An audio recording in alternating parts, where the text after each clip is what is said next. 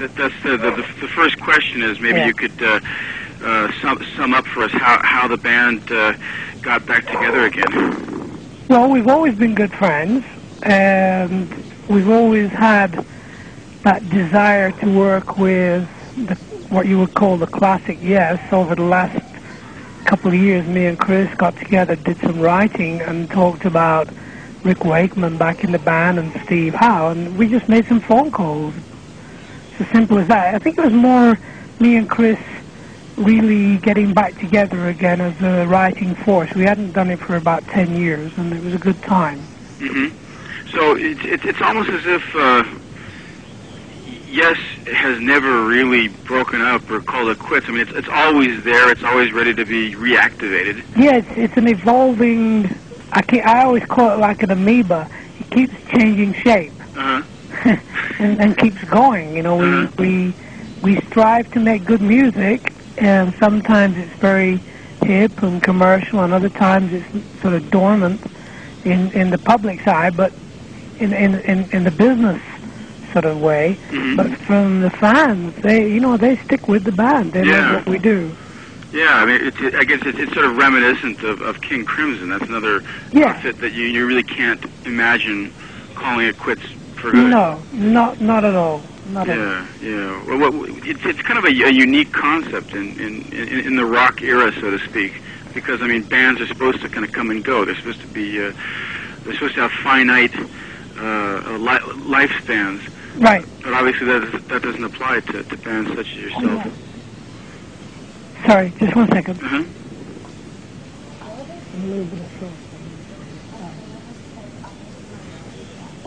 We just, sorry.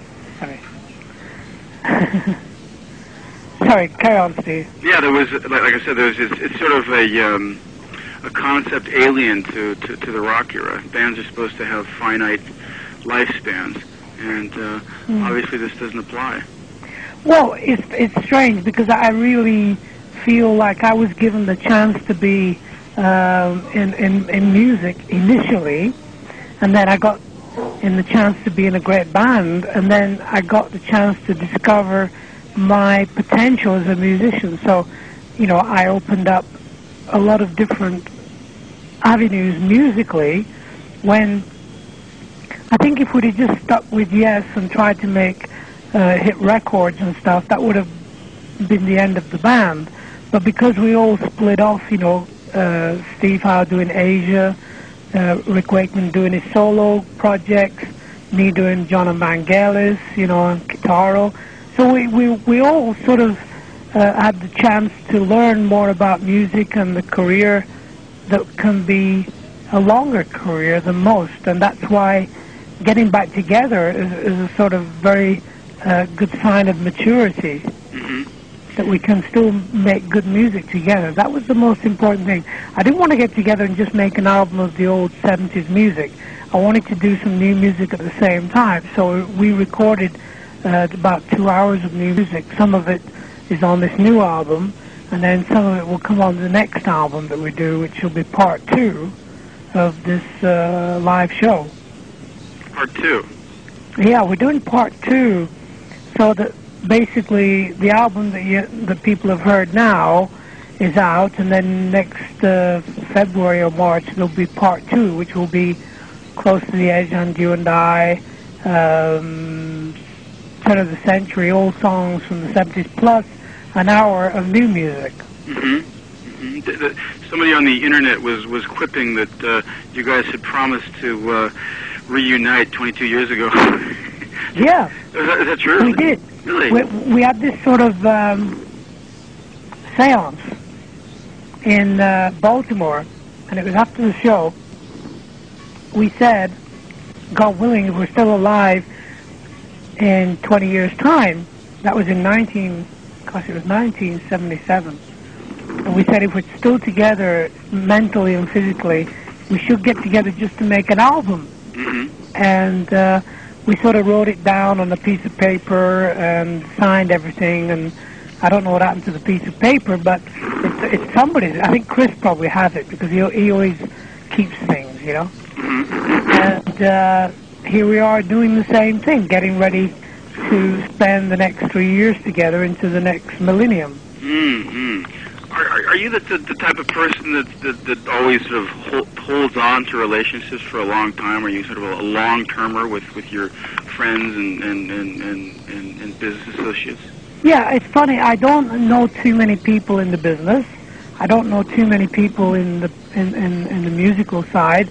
You meet people like Sting and Stevie Wonder and famous people, and it's always great to meet these people. But you never, you're not going to go out for dinner and stuff and hang with like these stars. So I've always thought of myself as a writer and a spiritual person. So I'm more interested in writing music about the future and symphonic music and even operas and things like that. That's the future of my life, How about the work you've done outside of Yes? Are you looking back in retrospect on what you've done outside of Yes?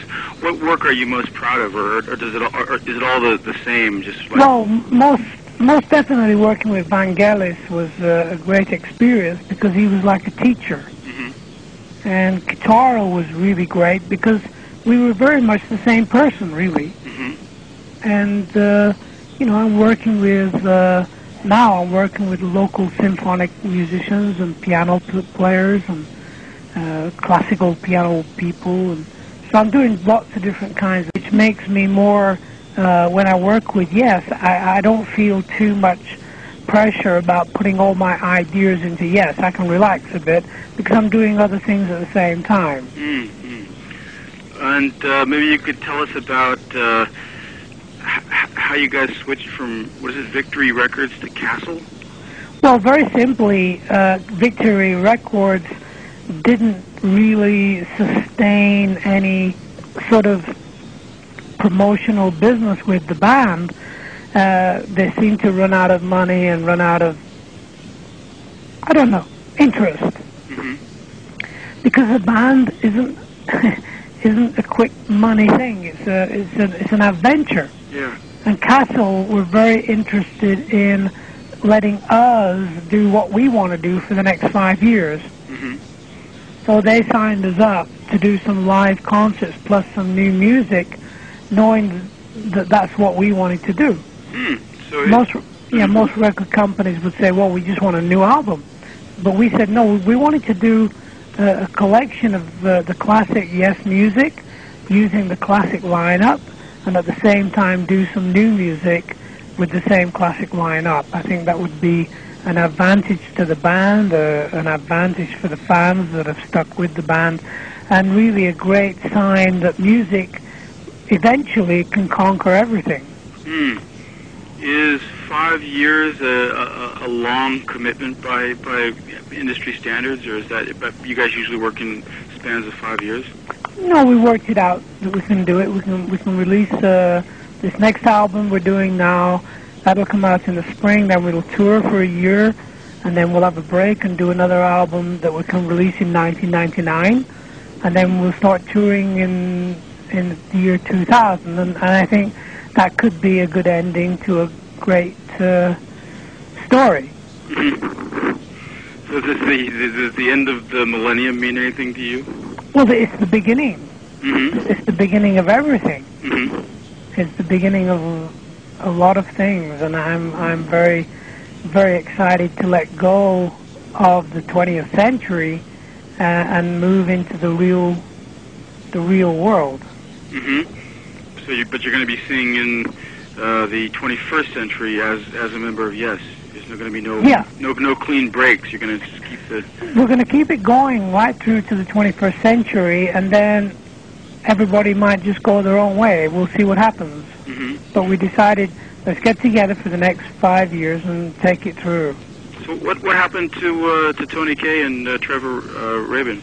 Well, Trevor really didn't want to do that. He wasn't really interested in a long-term situation. And Tony Kaye was feeling more interested in the business side of things and wasn't really excited about doing longer pieces of music.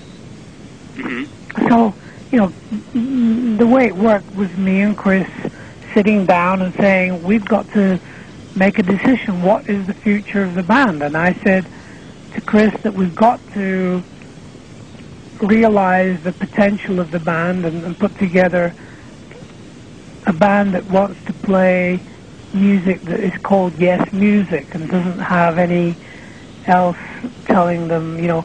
Unfortunately, with Victory, they're always saying, where's the hit single, where's the hit single? And that's a dumb thing to ask a 50-year-old person. It is, you know, and I'm 51, so please, I'm 52 this year, so don't mess with me, you know. I just want to make good music. Uh-huh. And you talked about, you know, the performing classic yes music with the classic lineup, and this time around you've got, I guess, 2 songs of about 30 minutes in length each. Do the songs really have to be long to be yes songs? Not really, no. It's an idea that if you have a lot of talent in a band, that if you judge the music correctly and you make the music like a dream sequence, and the listener can sit back, put his headphones on or her headphones on, and just sit back and just go into where the music takes you, you'll come out at the other end feeling like you've gone through a journey. Rather than, you know, you don't play yes music at a party. You know, you don't do that. You play music, yes music, by yourself or with a couple of friends, and you just listen to it, and it can take you on a journey, whether it's 10 minutes, 5 minutes, or 20 minutes, as long as it keeps you occupied. And that's the whole point. Yeah. So I guess your outlook and attitude towards this latest incarnation of Yes is substantially different from the way you felt at the time of Talk. The journalist here, I guess, interviewed you at the time, and you said something about being so happy with Talk that you wouldn't be left with any regrets, even if that was the last Yes album. Yeah, that's very true. But strangely, when we did the new recordings and we did Revealing from an album called Topographic Oceans, that was the fulfillment that I've been dreaming about for 10 years. You see, when I was finishing Talk, I was happy that that's the way the band with Trevor and Tony and Chris and Alan was working. But I was always in touch with Rick about doing a recording of the old long pieces of music. And Steve, I always said to them, before I finish making music, I really want to reinvestigate the music of the 70s that didn't get a great recording. That was okay when we recorded it, but I really would love to re-record it. And one of them things was Revealing and Awaken. These were very important pieces of music to me. Now I can die in peace, you know. I see. So there are all these little sort of artistic ambitions floating around your head, and these have to be realized. Totally. You can't sleep until these things no, impossible, you know, because you set yourself up. Like, you say, I believe in this style of music, and the critics shoot you down, but you have to stand up against them and say, no, music is more important. Yeah, well, I think that's true of any artist, but at the same time, you have to bear in mind crass considerations such as commercial success and whatnot. And this guy here mentions that Talk was maybe not the commercial success that we had expected it to be. What do you think accounted for that? Why didn't it sell as many copies as... The record company put all its money on one song. And the one song that was put... It's all the production and the promotion, and was a song called Wolves that I didn't write. It was written by Trevor and a guy from...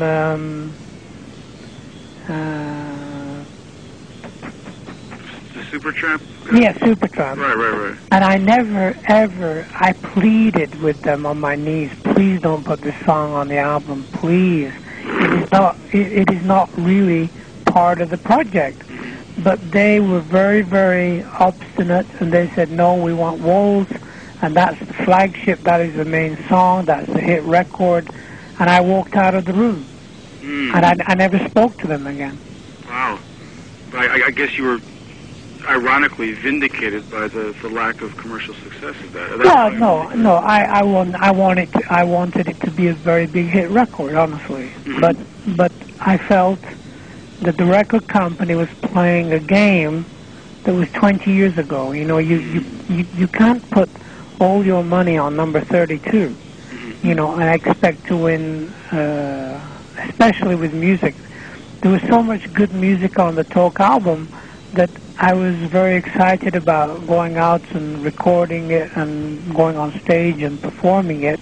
And all the record company would talk about was one song that I didn't even write. And I felt, my God, this is not me. This is just business, man.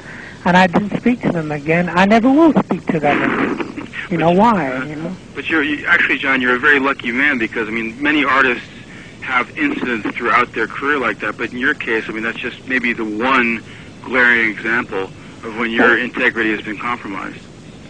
It happened once before with Big Generator. We had an album called Big Generator, and the song Big Generator was a great song. But they wanted to put out a pop song called Love Will Find a Way. And I said, please don't do that. And so I left the group. And I went to do Anderson, Bruford, Wakeman, and Howe. You know, I left the band because they just thought, you know, I'm there to stand and pretend I'm 25 years old and good looking. Forget it. So you obviously have learned from these experiences, though, and I can't imagine it happening again. No, I won't do it again. I said at the beginning of last year, 1995, I said to myself from now on, no longer will I be negotiated into trying to make a pop album. I will no longer be involved in trying to make money just from quick information, musically speaking. I will no longer, I would rather, no, I do what I do now. I am busy learning to orchestration. I'm learning a lot of things that are very important to my future. And that's got nothing to do with pop records. There's nothing wrong in pop records. I love some of the great songs. I would be stupid to say, oh, well, I don't like Elton John. I don't like Lionel Richie. I don't like Sting. I love them. I love all their music, but I'm not that kind of person. Yeah. It's simple. I'm very interested in other kinds of music, and I think record companies have said, okay, John Anderson, forget him, you know. So I'm happy. You know. You talked about living in San Luis Obispo, right, Joe, right? Beautiful, beautiful. It's magical here. Really? Oh, yeah. Oh, that's great. And your work with the local musicians, now, did you seek them out, or they seek you out, or how exactly did the... No, it's funny. I would go to the local bar and listen to the Irish musicians, and I've recorded them now, and go to the local symphony and listen to them and ask them, could I write some music for them? It took a little time because they didn't know who I was so much, and then they said, yeah, okay, and so I'm writing for the local dance company as well, but it's more like it's something like a village atmosphere. It's not a big city, but there's so much good talent here. Really? Yeah. That's kind of a surprise. Yeah. Well, what brought you to San Luis Obispo? Well, my wife's sister lives here. We used to come up a lot, and I just enjoy the town. And it's very sweet to be here.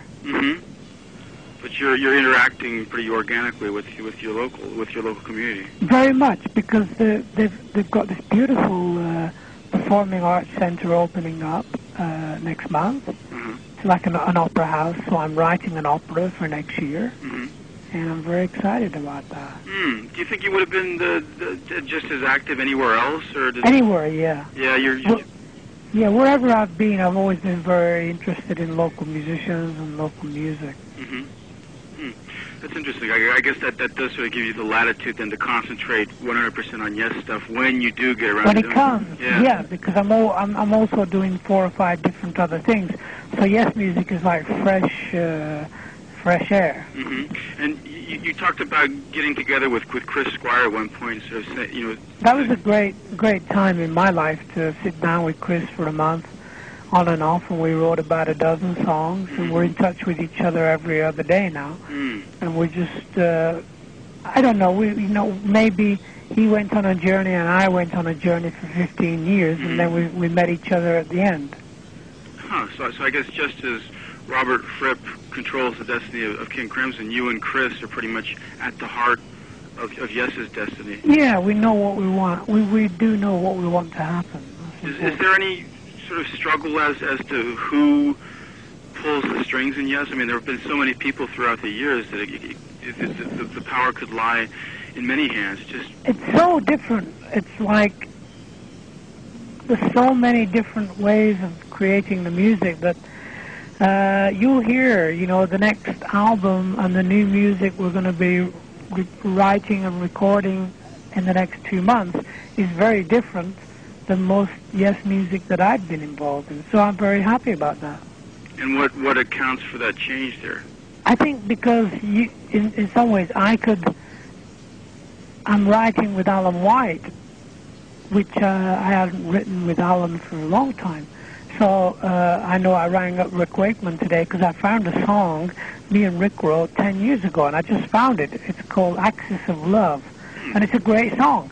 So I said to Rick, come on, we should record this for the new album, So I'm waiting for him to call me back because I had to leave it on his answering machine.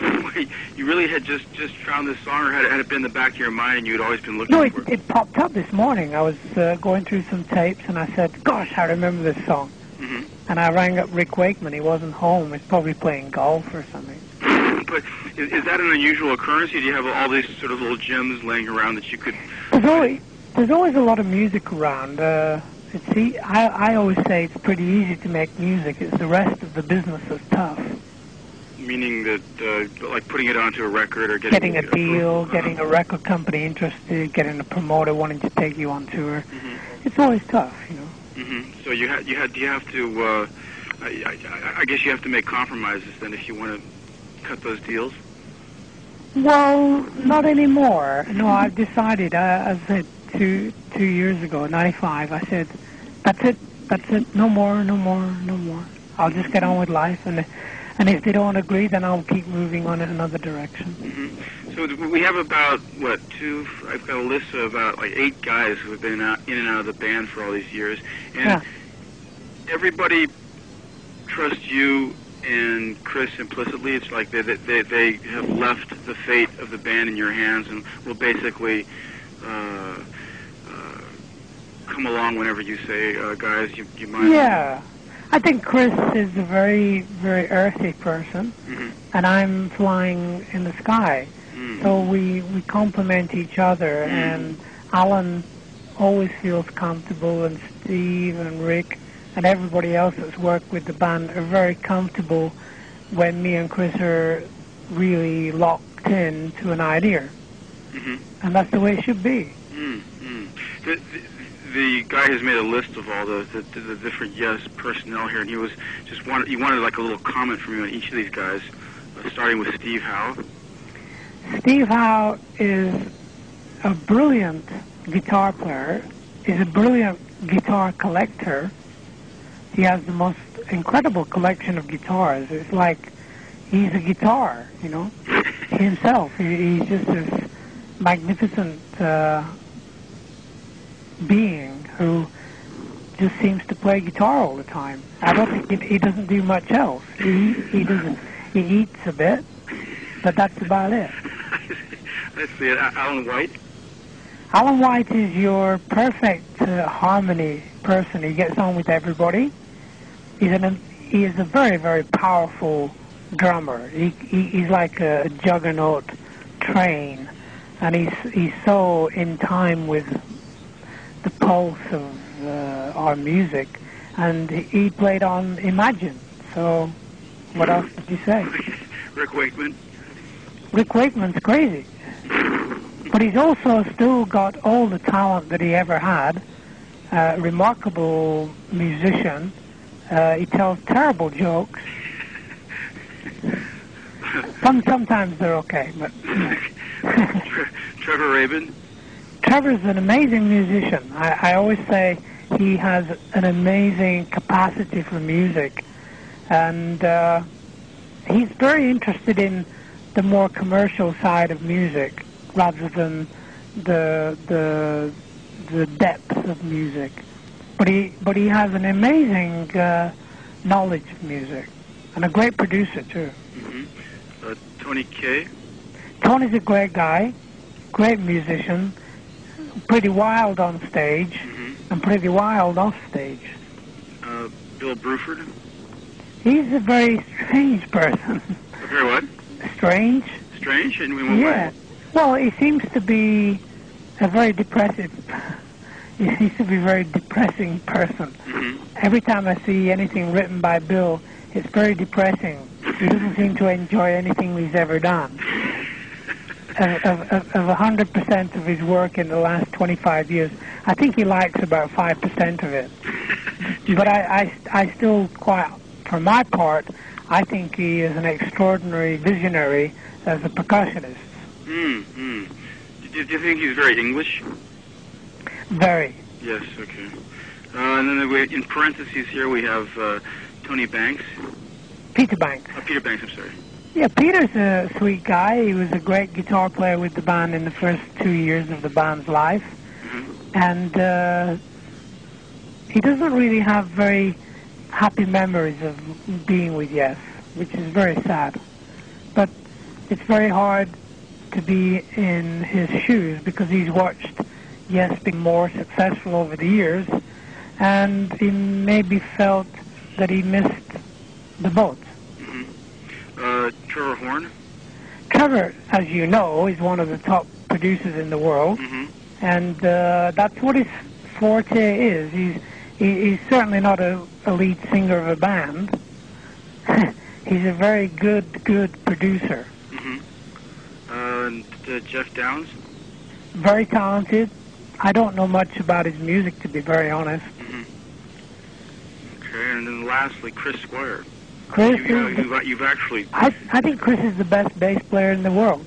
Mm-hmm. I really do. Mm-hmm. If you listen to his bass playing, especially on the new album, my God, it's amazing. Mm-hmm. It really is amazing. So that's my humble opinion. I guess it was, the one reason why Yes has enjoyed such longevity is the fact that it was almost kind of a miracle that certain guys who were very musically compatible just happened to get together. I agree. And is that purely musical, or is there also a personality side? Actually, it's totally musical and very deeply spiritual, but not too many people in the band will ever admit to that. But I have a great strength in my spiritual awareness, and I've been through some incredible spiritual awakenings through my work with Yes. And I believe there's a reason we've been together that is more than the music. Mm-hmm. But that's my humble opinion again. Like when you say, because you're in touch with the spiritual side, that allows you to become more compatible with others? Do you think there's just a natural compatibility?